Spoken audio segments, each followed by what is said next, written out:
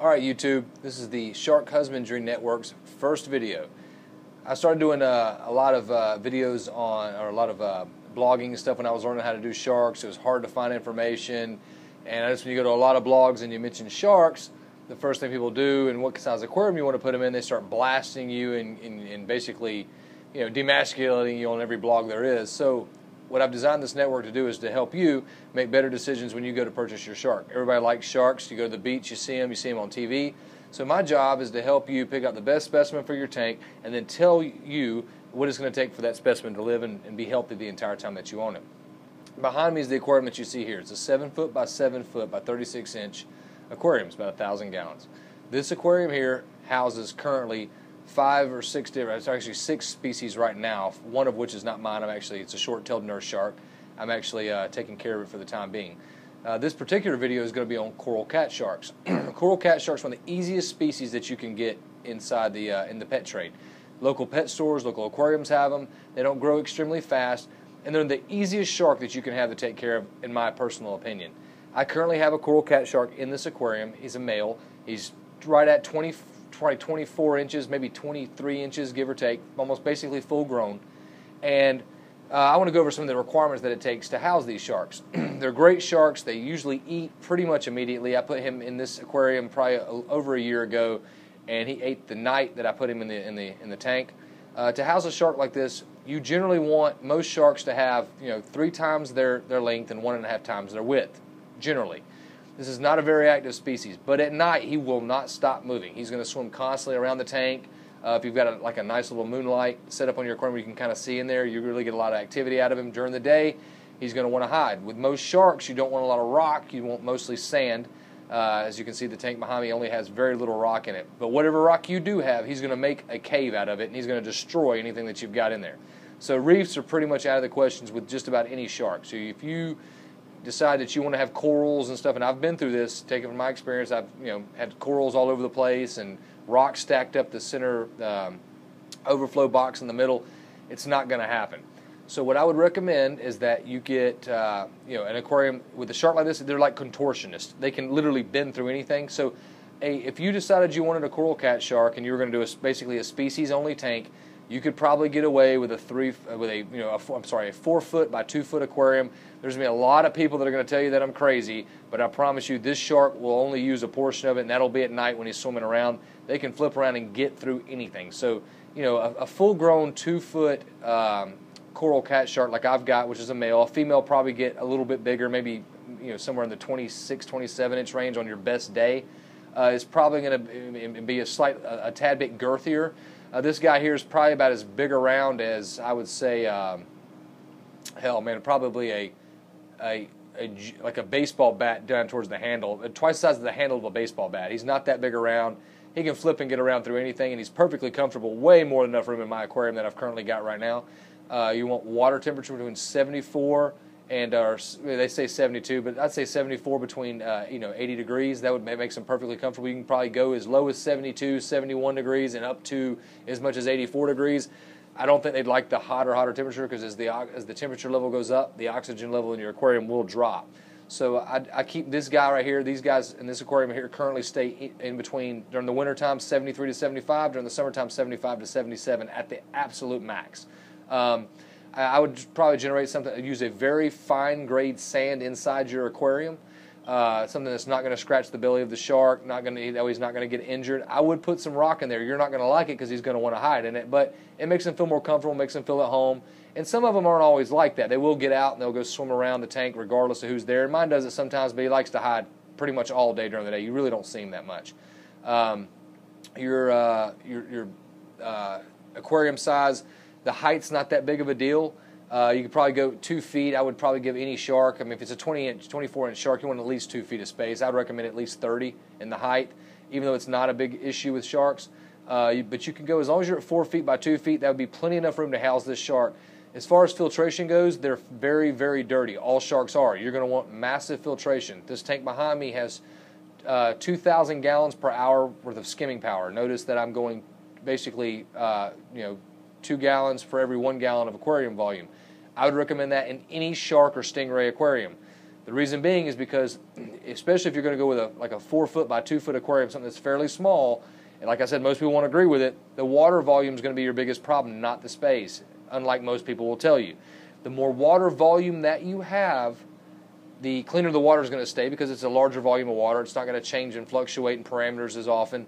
You're basically going to be okay to house that shark as long as you do regular water changes. I currently change 150 gallons a week out of this aquarium. I have a lot of sharks in it, and it tends to get a little messy every now and then because I do eat a lot. There's some larger sharks in the Coral Catshark in this tank. A Coral Catshark, if you have a 2 foot by 4 foot by 3 foot aquarium, I imagine that's probably going to be somewhere in the neighborhood of around 100 and some change, 150 gallons, 125 gallons, give or take. A tank that size, you're probably going to want about a 300-gallon skimmer. A Coral View 300 skimmer, a cone skimmer is a great skimmer. Reef Octopus makes some great skimmers, and you can go that route. As long as you have however many gallons there are, you have 2 gallons per hour skimming power per the gallons that you have.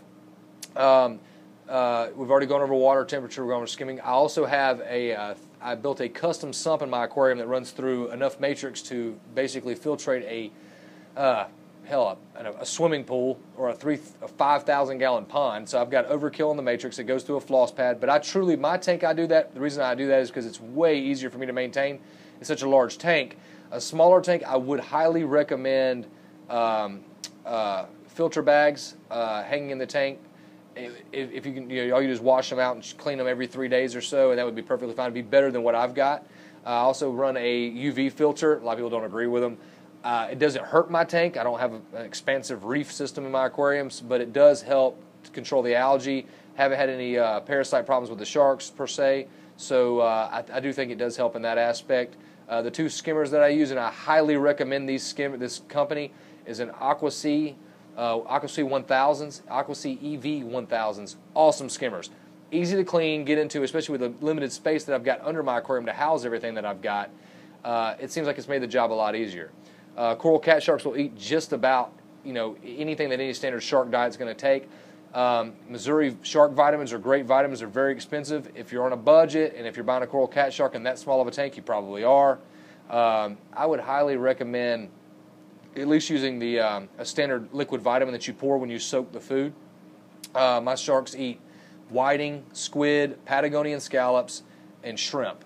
And I feed them twice a week. Coral Catsharks can eat 3 times a week. Some people even feed them 4, but mine eats twice a week, and he's perfectly fine. He's grown. He keeps his weight up. He's perfectly healthy. There's no injuries, no ill effects. As far as nitrates go, if you're expecting to keep 0 nitrates, listen very closely. If you're expecting to keep 0 nitrates in a shark aquarium, it will never happen. I fought that battle for 14 months. I bought every piece of equipment. I changed all the water I could possibly change. It won't happen.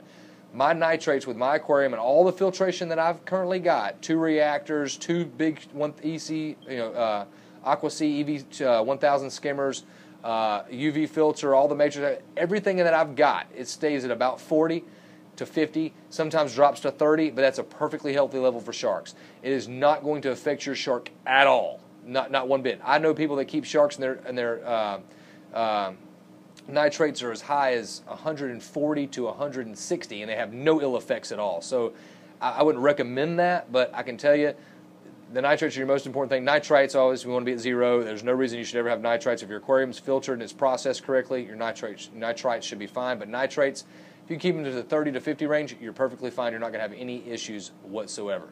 So as far as any other recommendations, as far as tank mates, if you want to put some with them, stingrays are fine. Just about any other kind of ocean fish except for the following. I would not recommend triggerfish if you are dead set on a triggerfish, and the reason why I can say this is I've had them. Nitro triggers, I've never had a nitro trigger bother a shark. I've never had a blue jaw trigger bother a shark. Pink tail triggers are also safe, and crosshatch triggers are also safe. People will say against that, I've never had or ever seen any of them attack a shark. Do not put puffer fish, no matter what. Don't put a puffer fish in there. It will eventually pick the eyeballs out of your shark. It'll attack your shark. It's a very dangerous bite. The shark will not make it. Eventually that puffer fish is going to do something to that shark. Most eels are okay. I've got a zebra eel here now. It's very docile. And most of your eels are going to be fine with sharks. If you get a large eel and there's an issue with food, it's like a dragon eel, green moray eel, tessellata eel. They have very big teeth. They could highly injure your shark. The shark's not going to be the aggressor in almost any situation. Small fish, if you're going to plan on doing small fish, as long as you keep your shark fed, you should not have any issues. The only issues I've ever had is the coral catshark that I'm speaking of with mine, picking off a couple fish in the middle of the night that were very small while they were sleeping. Other than that, they don't bother. I've never had a shark in my tank bother anything. They don't. If you keep them fed, they're not going to hurt anything that you've got in your aquarium. Lighting, some kind of actinic light, low light. I've currently got my white lights on right now. You can probably see it in the background. They don't really like light that much. If you had no light at all, it wouldn't affect them probably whatsoever. I would recommend some kind of a nice blue light where you can see inside the tank because it's a visual thing. You want to see it. Don't go with anything super bright. I currently use a low wattage LED system, which makes the water shimmer and it looks really good. And I have 2 of those on there, but you can go with T5s. Anything that you want to go with is going to be fine for sharks. I just wouldn't get anything too bright as far as the white end. But as far as the blue spectrum that you're looking for, you're perfectly safe with that. And put them on a timing system, 12 hours on, 12 hours off if that's what you want. But if you want to keep the algae down, my guys get basically the blue lights kick on at like 11 o'clock in the morning and run till 7. The white lights kick on at 12 o'clock and they run till about 4:30 or 5 o'clock and they shut off. That's all the light they get. Other than that, it's room lighting that's in there and everything cuts down, and they seem very, very happy with that. As far as invertebrates, they're not really, coral cat sharks are not highly aggressive towards invertebrates. They will eat them, but it's not like they go hunting and scavenging for them every 5 seconds of the day. I mean, I have to stock mine regularly because I've got a couple of fish in here that just tear them to pieces. But it's not the sharks that are doing it. So you should be okay with any kind of hermit crabs, anything that's really that small. The shark's not going to spend that much time unless it's a very small coral cat shark. It's just too much work for. They're just not going to mess with it that often. If you have any questions, respond. I keep track of everything that happens on as far as my YouTube channel goes. The first video. So you ask a question and I'll definitely answer, and I'll be doing more videos in the future as far as specimens go. So any questions you have about a coral cat shark, feel free to tag it on to the bottom of the message board, and I'll reply back in a timely manner. Thanks for watching. This is the Shark Husbandry Network.